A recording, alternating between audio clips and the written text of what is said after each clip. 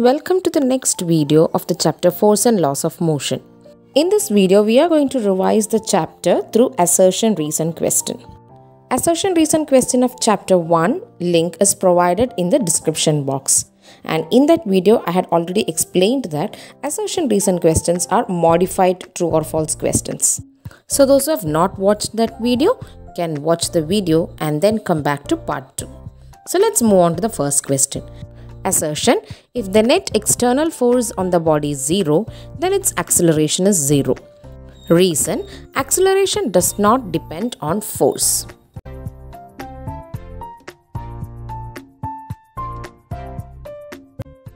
We have learnt that whenever an unbalanced force is given on an object, it creates an acceleration on the object.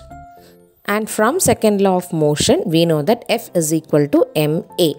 And acceleration is F by m. That means acceleration is dependent on force.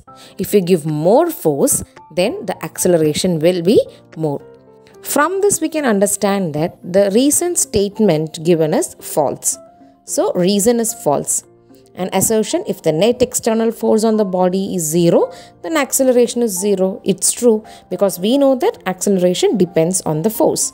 So the correct answer for this question is option C. A is true but R is false. Question number 2. Assertion: a rocket works on the principle of conservation of linear momentum. Reason: for two body system where there is a change in momentum of one body, the same change occurs in the momentum of the second body but in the opposite direction.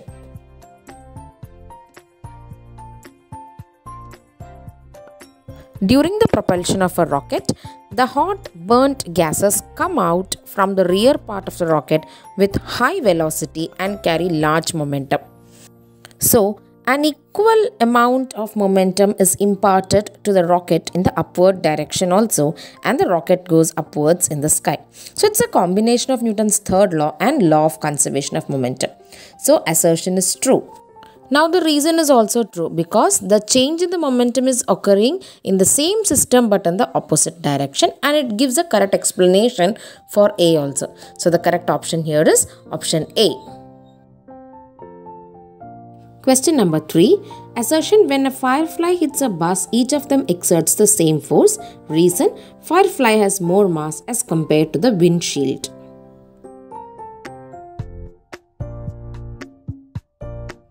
We know that according to Newton's third law, when there is an action, there will be a reaction. So when the firefly is hitting a bus, each of them will exert the same force. The force exerted by firefly to the bus and the force exerted by the bus to the firefly will be same. But will the acceleration of these two objects be same? But for the same force, a heavier object will give more acceleration than a lighter object. And here we know that firefly has very less mass as compared to the windshield. So this itself makes us understand that the reason is false and assertion is true. So the correct option or the correct answer for this question is option C. Assertion is true but reason is false. Question number 4. Assertion: force required to accelerate a mass in two perpendicular directions is never same. Reason: the presence of g, that is acceleration due to gravity, will not influence the acceleration.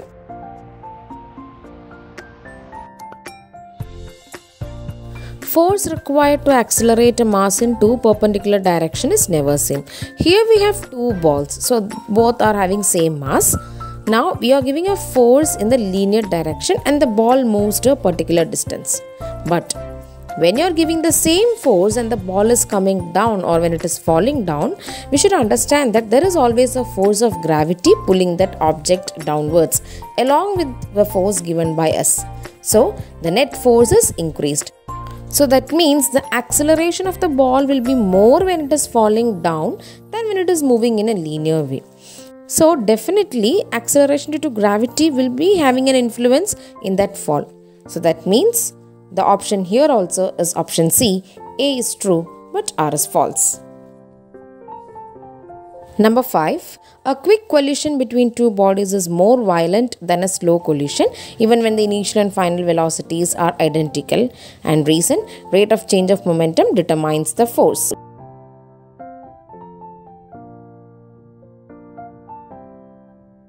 Now we know that when objects are moving with high speed, their momentum will be very high, and hence the impact that they give on the colliding object will be also very high. So a quick collision between bodies will be more violent than a slow collision.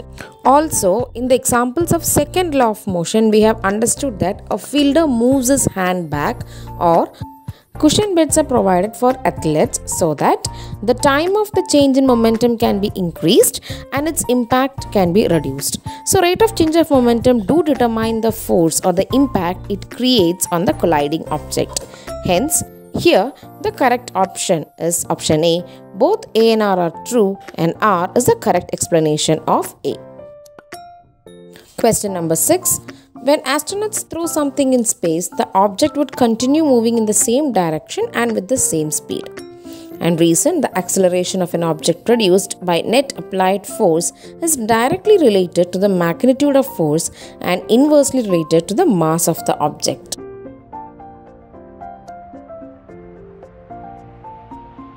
So when an astronaut throws something in space, the astronaut is giving a force to that object. So according to Newton's first law, the object should move.